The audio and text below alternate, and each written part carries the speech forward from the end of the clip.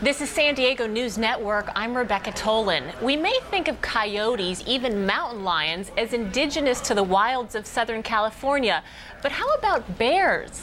Yep, grizzly bears once roamed freely in the Cleveland National Forest up until the early part of the last century, in fact.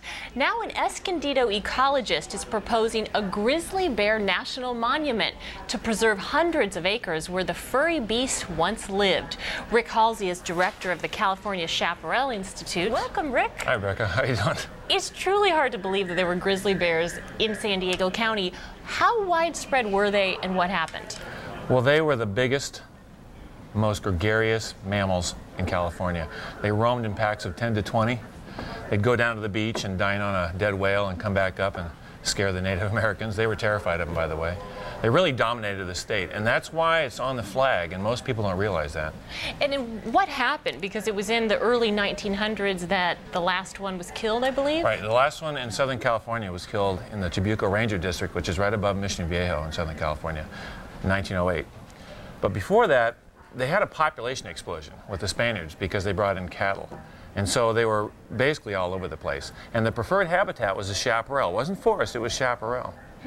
Which is what we see in the canyons all around San Diego County. So you are proposing this grizzly bear national monument within the Cleveland National Forest. Give us a sense of the land, how big it is, and what it's used for now. Well, it's about 75,000 acres. It's within the National Forest System, so it's federal land. So all it would take would be a simple changeover in terms of how you define it. But the important thing is right now, there's sort of a policy called multiple use in the National Forests. So hiking, mining, dam building, power lines, they all have to get equal say in how the land's managed and used. So what we want to do is shift it a little bit over more toward preservation because frankly there just is not enough wild space in Southern California for the population to enjoy nature. So this would be one way to protect it. So you actually want the U.S. Congress to designate it just for recreation, but other people might say, well, down the road we may need power lines or timber production in that area. What would you say to them? That's true. Well, you see Central Park in New York. So that's where the national forests in Southern California are headed.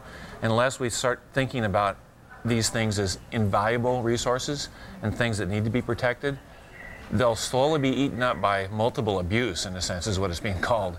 So eventually there's nothing left. And so we have to draw the line at some point and say no more. Are there other examples in our area you can point to that have been preserved, such as Mission Trails Park, places that people preserved many years ago? Well, there's the Agua Tibia National Wilderness Area in the Cleveland National Forest.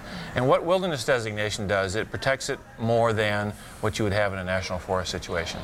So you don't have any new roads, you don't have any human development, that kind of thing. So when people go there, they can really experience nature in the raw. And that's such a valuable, important thing to do, especially in this time with technology and less and less opportunity for people to get outdoors. So the area in closing that you want to protect that would be the future grizzly bear national monument, if people want to get out there and see it and see this land sort of in its pristine state, the way the bears used to roam around, where can they go? Where do you recommend they go if they want to hike or Well, the best place to go is actually where this monument is proposed. It's in the Chaparral Ranger District in the Cleveland National Forest, and there's a canyon there called Holy Jim Canyon. And that's where the last grizzly bear was killed, right there in that canyon. He was running up there looking for somebody's honey pots, apparently. And unfortunately, it was a female, and unfortunately, her mate had been shot about 2 years before that. So she was the last one left. And when people finally recognize that and see the name Grizzly Bear National Monument, all of a sudden you've got a name, you've got a tag to something, because unless people have an identity to an entity, it really doesn't exist. And it'll make people think twice about, well, grizzly bears are here and they're not here anymore, and well, gee, maybe we ought to protect the things that we have left. Well, Rick Halsey, thank you so much for your efforts. We look forward to seeing how it turns out. For more information on the proposed Grizzly Bear National Monument, you can go to californiachaparral.org or our website, sdnn.com. For San Diego News Network, I'm Rebecca Tolan.